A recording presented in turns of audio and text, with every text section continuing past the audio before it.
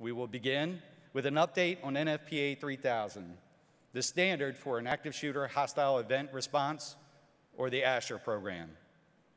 Providing this update is someone who is no stranger to this conference.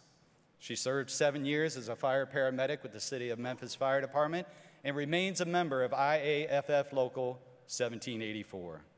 She left Memphis to become the first fire-based EMS specialist at the IAFF in 1993.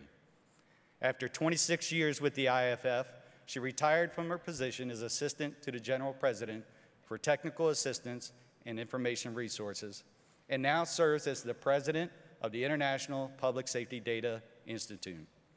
Please join me in welcoming my predecessor and my friend, Dr. Lori Moore-Merrell.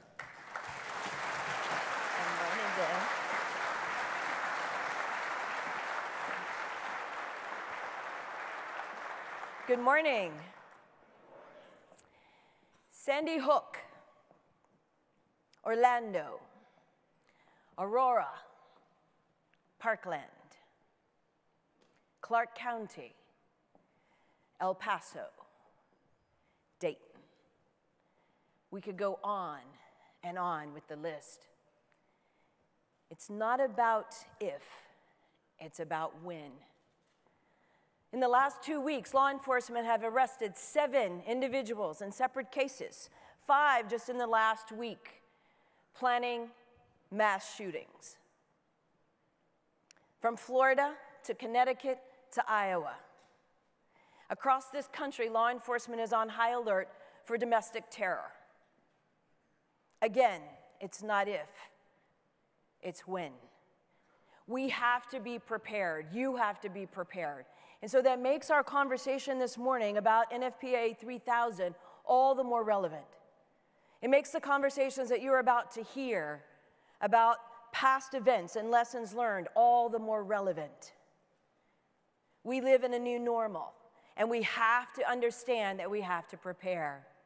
So I'm going to go over with you just a little bit about NFPA 3000 this morning and why it is so relevant to you that you pay attention, that you participate, and that you see what the standards have to offer for you. NFPA 3000, first of all, I'll tell you what it does. It helps you to understand, first of all, that this is a community-wide event. When these things occur, everybody is involved. And so it's going to provide resources not just for fire, but for all aspects of the community. It's going to give you tools, not just for planning, but the response and also the recovery. What does it not do? Very important, it's not going to give you any prevention tips. I wish we knew those. It will also not give you local tactics. So that is still left up, much like we do with the other standards, like 1710. There's no tactics, but it gives you the roundabout way to understand how to plan, respond, and recover. There are 4 main concepts within 3000. Those concepts address the whole community, as I had indicated. They also address this unified command, our integrated response, and of course, a planned recovery. So it's laid out in these 4 concepts, and we'll look at the first one being the whole community. And one of the things that I want you to understand is that everybody has a role. Everybody has a role today, from your teachers in the schools, to you as responders, to law enforcement, to hospitals, to those doing victims assistance. There are multiple roles when one of these events occur, and so we have to have that whole community concept. The second concept is about unified command, and we talk about that often in the arena of having fire and law enforcement together, and certainly that is important and addressed, and we'll talk more about that in a moment, but unified command is absolutely key. One of the concepts that you might not think about, particularly if one of these events occur in a facility, you might want to have some sort of location representative. So the standard addresses that. Someone from the building. If it's a church, someone from the church. Wherever this might occur, the mall, that you bring in someone from the facility, someone from the arena where these events occur. And so thinking about that in the moment, how to stand up that unified command. And often we think unified command is just communications capability. This is face-to-face. We're not talking about 2 separate command posts, We're talking about face-to-face. Being able to communicate face-to-face is imperative. The third concept within the standard really talks about this integrated response and how we achieve that. And so it looks at the competencies. It looks at how do we strive to train together, to respond together. And certainly in the law enforcement community, this is key. So competencies for the law enforcement, first time out of the box for them, by the way. When we brought the law enforcement community into the room to start discussing the standard, they were extremely uncomfortable with this whole concept of having a standard to tell them what to do and how to respond until they better understood that we're just talking about the guide, the standard for the minimum of what you need to prepare, how you respond, and how you recover. And so we talk about not only law enforcement competencies, but those for fire as well. And so you're going to see tasks by zones. You'll see the integration response. You'll have some plans, guides for how to do those responses better. And certainly the competencies are included. One of the things that you'll recognize right in the standard is something that we've dealt with for years in the hazmat arena, right? Our response zones, the hot, warm, cold zones. So this concept translates right into NFPA 3000 in looking at responding to these types of events, whether it's an active shooter, whether it's an IED, whether it is a vehicle used as a weapon. These types of responses, we still have this zone response capability. And so understanding, and the photo that you have in front of you, the graphic, is more of a high-rise type event, but this could be laid out across a geographic area, much like what you're going to hear in Clark County. And the zones can be dynamic, given the circumstances. And so we want to make sure that we understand and who responds in each of those zones. So the standard addresses that. The known hazard direct threat zone is the hot zone. Our indirect threat zone is where we can respond for victims assistance to get the victims out to save lives. What we say is law enforcement stops the killing, fire stops the dying. And that's the response zone for stopping the dying. And then the cold zone where we have little threat, where we begin to do some reunification, we begin to do some other activities within the response. Then we have the fourth concept, which are our planned recovery. And in the planned recovery, when do you think that begins? Does it begin as soon as the incident begins? Does it begin when the incident's over? How about 24 hours after the incident's over? Or does it actually start today? The answer I hope that you would arrive at is today, right? Recovery begins now. You have to think ahead, not just for the response, but how do we recover from such an event?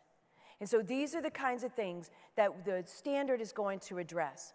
There's a roadmap within the chapters, and as we look at the roadmap, you'll see the chapters laid out in these categories: for planning, for responding, and then for recovery.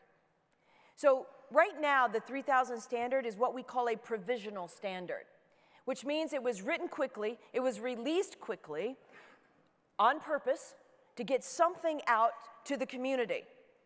We are in revision now, and that's what provisional means. You go right back into revision. And so the standard's actually being rewritten, it's being clarified, a lot of new areas are being addressed. And so the new standard will be released next year, probably in late summer. So we have one more meeting to go, and the provisional standard will be around. But even today, the standard that exists is relevant. So I want to go into some specifics with you that are addressed in the standard that I think are most relevant to fire. And those are, first of all, our risk assessments. You've always done risk assessment for fire. And so throughout your career, you've done that where we've looked for fire prevention, right? We've done inspections. You're familiar with doing risk assessment. This is just putting it in a different context. So risk assessment, where you're looking more at facilities for different concepts. Where are there soft targets? Where are there threats for entry? In a mall, instead of inspecting for fire, you're inspecting for where people can run, hide, fight, right? We're inspecting for where these entrances can be either shored up or hardened. So looking for places where these events can occur and planning differently, assessing differently.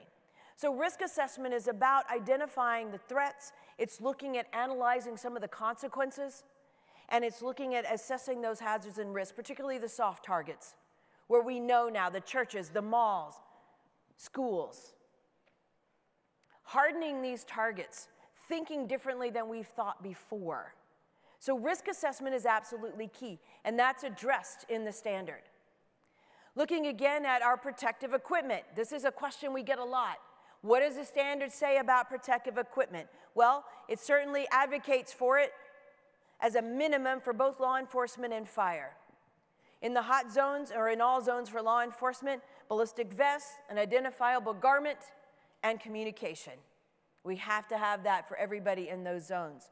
The same thing for fire in both the warm zone, and we include the hot zone here because there can be dynamic features, which you'll hear from some of the responses today.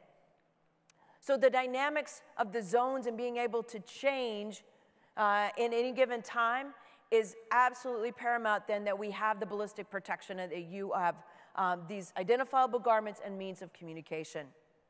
Tell you a little bit more about the body armor, and I give you the chapter without the actual citing of the chapter right now because, again, we are in revision.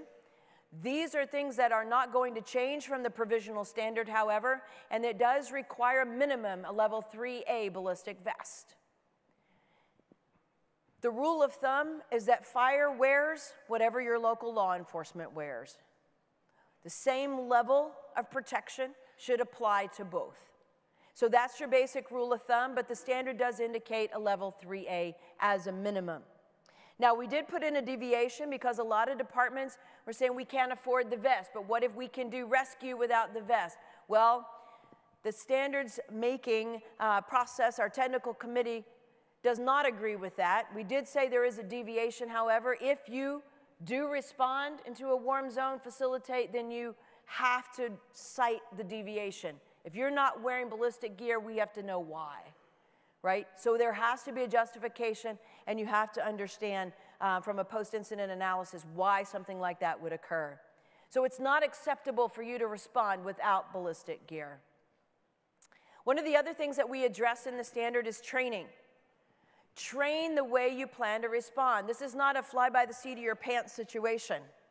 So training is key.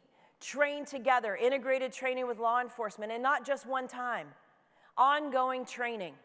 Ongoing training, both joint, separate, periodic training is important. Also, your public education is key. So we want to make sure that you're starting to train the public. You do that for fire, right? We train in CPR, we train in fire prevention, we do the stop, drop, and roll. Well, now we have to change to some version of run, hide, fight. So whatever version of that you want to use, we have to begin to change our public education as well. So the standard addresses that. Make sure that you're training, and it's not something that we can forego. This is happening. We have to prepare. And so training our public is key. Lastly, recovery. One of the most important chapters, I think, in the entire standard is talking about the recovery. How do we address those who have been involved in this event? And often we think, first of all, about ourselves, don't we? We certainly want to make sure that our firefighters and paramedics are taken care of. Law enforcement taken care of. Don't forget the dispatchers. Don't forget your communications folks. Don't forget those who are, if there is a mass death toll, those who are overseeing the accumulation of those bodies. These people need help too. And so that's the whole community aspect. It's making sure that we don't leave people out when we start the recovery phase. And so thinking beyond the moment, preparing even now. So what's your call to action? The call to action that I would leave with you is to learn more about the standard. If you don't have a copy, get online, take a look at the standard. Watch for the new standard that will be released next year. The provisional standard is today. The actual standard will be coming out within the next year. So get the standard, make sure that you're identifying in your community what relevant parts of the standard apply to you, and then start to act. Begin to plan your response, plan your recovery. It's not a matter of if, it's when. Thank you.